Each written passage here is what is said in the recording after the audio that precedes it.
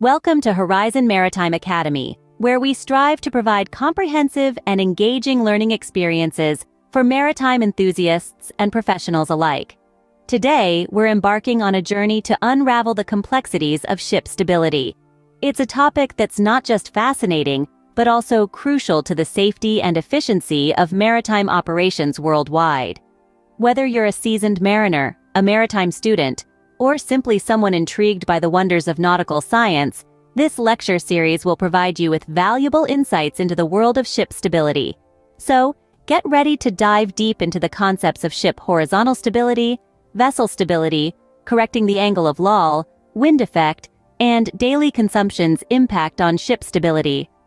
Let's set sail on this educational voyage, starting with understanding ship horizontal stability. Imagine a ship as a floating box. When the ship is upright, its center of gravity, G, and center of buoyancy, B, are vertically aligned.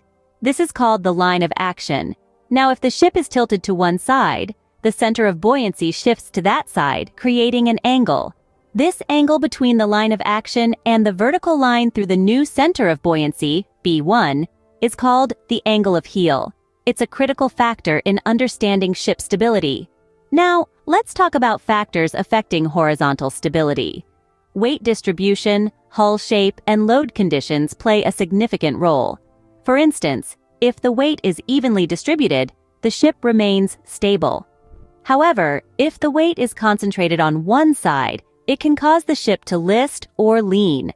Similarly, a wider hull provides more stability as it distributes the weight more broadly. Load conditions, such as the weight and placement of cargo, also impact stability. Understanding horizontal stability is crucial for safe and efficient ship operations.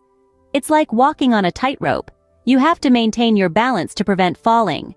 In the same way, a ship has to maintain its stability to prevent capsizing. A vessel is said to be stable if it returns to its original position after being tilted. This is due to the center of gravity, G, being below the metacenter, M. Now, when a vessel has natural stability, it means that the center of gravity, G, and the metacenter, M, are at the same level.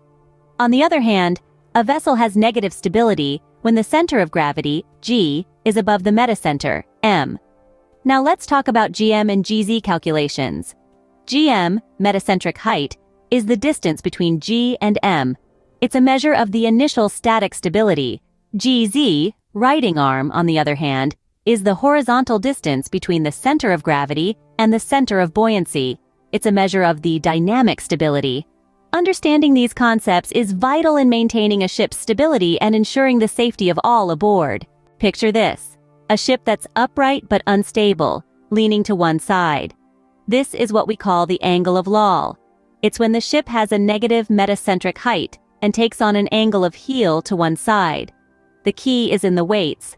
By shifting the weights in the ship, we can lower the center of gravity, G, and raise the metacenter, M. This will help to restore stability.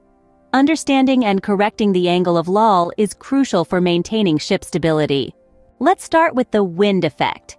Imagine a strong gust of wind hitting the side of a ship with a small GM. The force of the wind can cause the ship to heel or lean, which affects the ship's stability. Now, let's move on to the ship's daily consumption. Ships use diesel for propulsion and generate fresh water for various onboard requirements. As these resources get consumed daily, it can alter the ship's weight distribution. If not properly managed, this can lead to instability. Understanding these factors and how to manage them is crucial for maintaining stability and ensuring a safe journey at sea.